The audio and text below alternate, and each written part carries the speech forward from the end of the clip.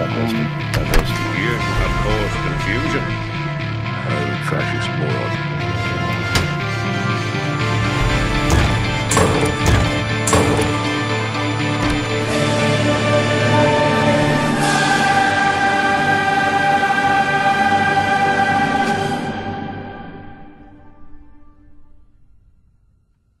Recently, Oasis announced their reunion, and their tour sold out instantly, crashing servers, bringing dynamic pricing systems into disrepute.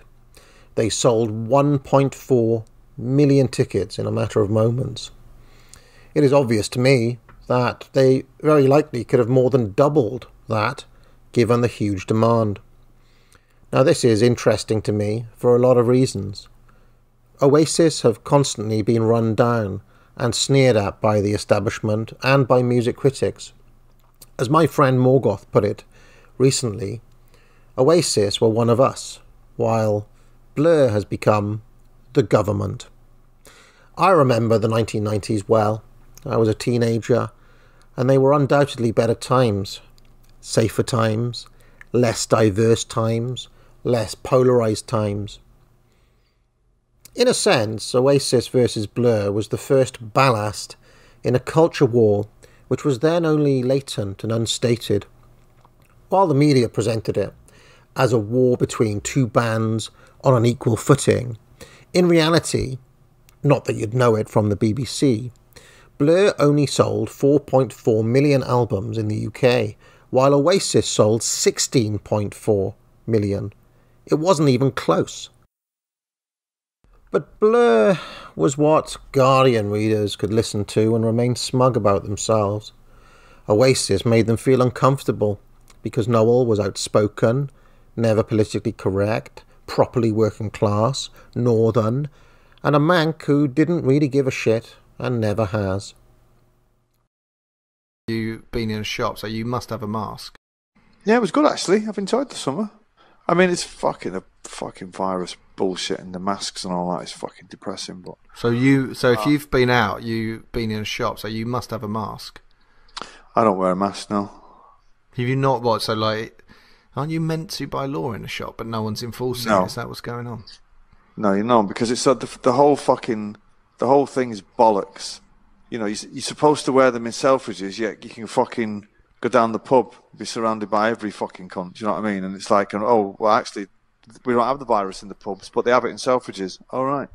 Like I was going up to Manchester the other week, and fucking some guys going, "Can you put your mask on the train?" And I was like, and they said, because the transport police will get on, they'll fine you £1,000, but you don't have to put it on if you're eating. So I was saying, all right, so this killer virus that's sweeping through the train is going to come and attack me, but it's going to see me having a sandwich and go, leave him. Yeah, but I fucking hell. But without sounding too corny, it was a band that was made by the people. You know, it's actually what people did want instead of what people thought people wanted. Well, I have this argument all the time. To say to somebody in 1993, where's guitar music going? They're not going to go, right, we want this fucking band from Manchester with a fucking singer who's 19, right, Larry, he's writing the songs, he's ripping off everybody who's fucking dead. The other three lads look like plumbers, you know, but it's, you know, you couldn't invent it, you know, so, yeah, who knew, you know, who knew? Hello, is Mr. Gallagher there, please? Who's it? It's, is that Liam? Yeah. Hello, Liam, it's Jeremy Vine from Newsnight here. How you doing? I'm f***ing sound, how are you? Not bad, are you coming out? It's raining, mate. Why aren't you going to Chicago? Hello, Liam. I tell you what is frightening. It's like we've got, you know, Trump and fucking Smoking Joe over the Atlantic, who are marginally more embarrassing than these two, fucking Rishi Sunak and the other fella. My father was a tilt baker. That fucking guy. Now, yes, it's true. Oasis freely ripped off the Beatles and the Kinks. Yes, Noel would frequently rhyme face and place. Yes, he has stubbornly stuck to churning out the same type of music for a long time. But there was something real about it. So many times in my youth I'd be at a pub. Everyone there was belting out their anthems, drunk, in unison. I did not appreciate it at the time, that it was the end of something rather than the start of something. It brings a tear to my eye. Oasis are a part of what I've come to think of recently as an authentic, vernacular, popular British culture, in the same vein as Enid Blyton or the Carry On films, which I'll make videos about soon as well. In vernacular culture, the familiar is comforting. People do not want novelty or innovation or the exotic, but that which confirms them securely in their own identity. It is not high art made to push the boundaries, but peasant music for the masses, to help them cope with life. And I think this should be celebrated and not disdained. It is something people can call their own. In a sense, it is good that Oasis never made it big in America. It doesn't belong to them, it belongs to us.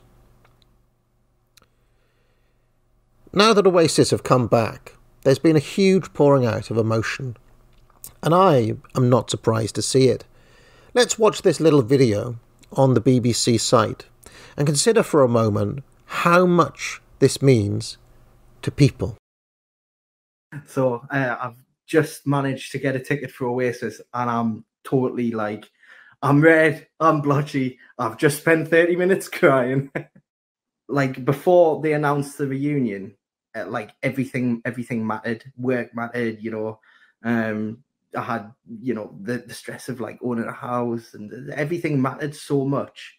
And now I've got a ticket. Nothing ever mattered, and nothing will ever matter again. Now, initially, I thought this man was pathetic, and there's a sense in which he is. But at another level, why is this band so important to him? And the answer is provided by some of our other interviewees here. Let's listen to them. I just managed to get my tickets for Oasis at Manchester Heaton Park. I went a bit crazy, went for VIP tickets. They did cost a bit, but after 15 years, I don't really care. The start, got the albums, I've seen them at Nebworth, Main Roads, loads of famous gigs. And I don't know, it's like all their songs, it's like they remind me of the 90s, and I love the 90s. It just reminds me of like certain moments of my life sort of thing, which sounds a bit OTT, but you know, hearing those songs, it just takes you back. The 1990s is a reminder of what this country was, which people liked, and more poignantly, of what it's become, which people do not like. I do not think that we, as people, who want to return to a more sensible and centred Britain, should sneer at all this. There's a sense in which this cultural moment of Oasis coming back is registering a widespread feeling in the country that things have got worse, and that we would really rather they went back to how they were. Back when we had pubs, back when people could have a smoke outside without Keir Starmer trying to arrest them, back when almost everyone was British and not from Somalia. There was a scenario in which Oasis coming back might have had a kind of feel-good feeling. It could have been a comeback story for Labour 2.0, the return of the Blair era, the feel-good years. But that's not what happened. And that's not where we are. Excuse the pun, but nobody thought we would be here now. If you like this video, be sure to like and subscribe. You can join the channel for thousands of hours of past shows in the archive and hundreds of videos. If you have any questions, you can leave a super chat or a super thanks, and I'll be sure to pick it up during my weekly office hours, which run every Tuesday afternoon. I also provide courses at the academic agency, which I encourage people to buy. Thousands of students now have taken the Trivium to improve their skills in writing, logic, and rhetoric. Just 3 of many courses available. Buy it now. But most importantly of all, friends, get out.